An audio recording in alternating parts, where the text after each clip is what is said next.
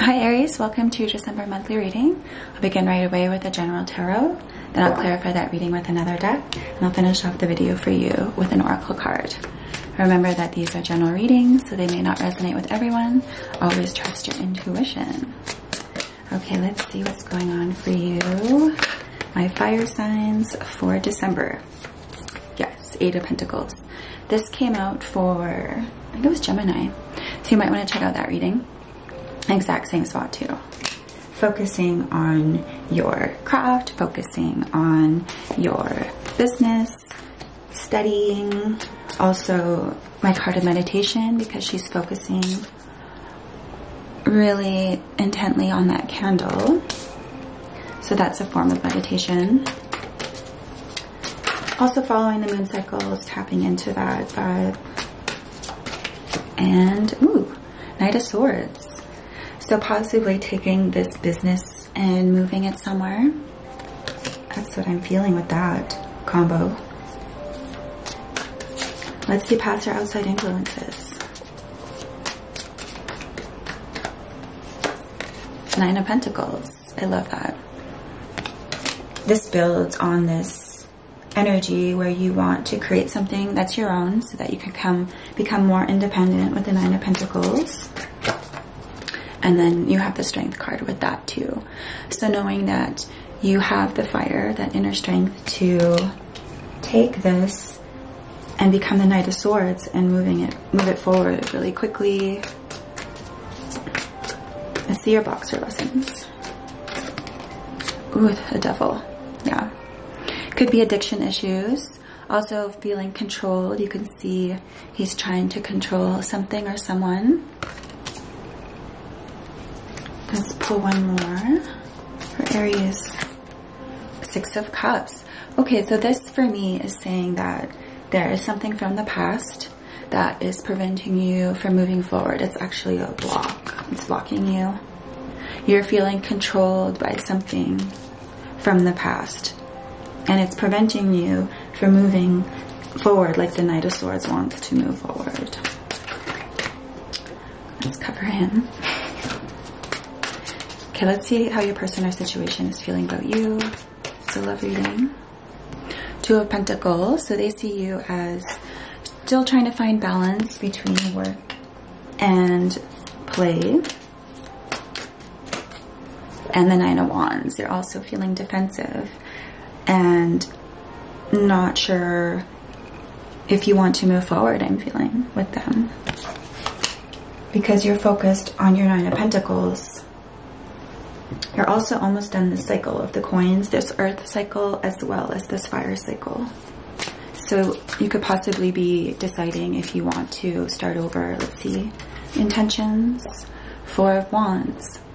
So your intention is to have this commitment. This is my card of commitment. Coming together in celebration. Let's see. One more. For Aries. 6 of Swords. I feel like you're still torn. Might actually not be able to decide in December. Still taking that time to go within here with the 6 of Cups. And then you're still undecided. Let's see what the universe has to say. Because a part of you wants to be committed and then a part of you wants to go elsewhere. To brighter horizons. Ace of Swords. So as you move away with the 6 of Swords, it will create a spark. This was the epiphany that you had possibly. It's also above the Devil card. So you had the epiphany that you didn't have to be controlled anymore. That you are in control of your own life. You can let go of the past here. Whatever's holding you back. You can let that go. And the Tower. Whoa. So this Tower moment, this epiphany, this was a breakthrough actually. This was a good Tower moment. This card for me is more often than not a breakthrough rather than a breakdown moment, which is allowing you to be more authentic and to create a reality that you really want for yourself. Okay, let's clarify the 2 of Pentacles, 9 of Wands. This is a love reading for you. Oh, I really want a card to fly out, so just be patient. This one, okay. Oh wow, Ace of Wands, I love that. So there is a potential for a new beginning within this connection. For some of you, it's also the sign that this Nine of Wands is over and you want to start something new here with the Six of Swords and the Ace of Swords here, the two aces. It's actually a good confirmation of starting over, starting fresh, whatever that means for you. And the Death Rebirth above the Four of Wands, Six of Swords. So I feel like this is completely in your hands. You can have the death of the ego on both parts and be reborn into this relationship. Or you can end the cycle and be reborn here in a new direction. Interesting. So let's clarify this Ace of Swords in the Tower. Now I'll pull an Oracle card for you. Oh, that was not it. Okay. Aries. One more card. Oh, that one. Okay. Four of Swords. Ouch. It was reversed though. I only do reversals if it flies out that way.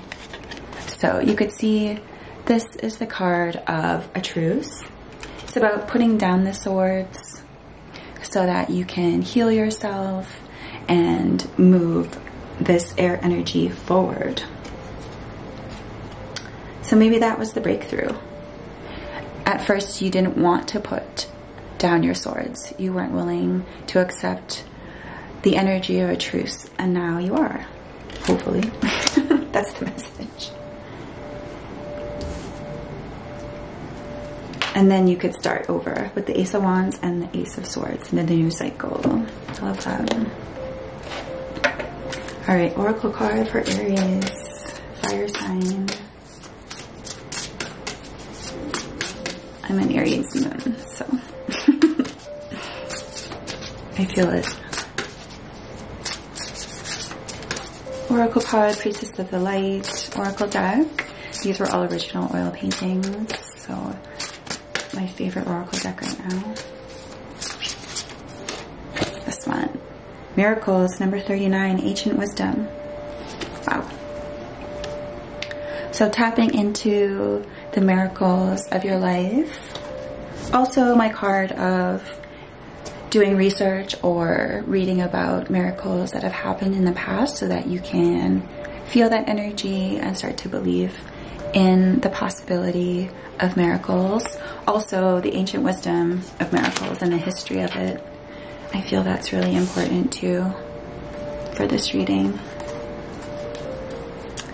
All right, Aries, I hope you found some clarity from this reading. Enjoy the rest of December. Hope to see you for the mid-monthlies. If not, into the new year. Bye for now.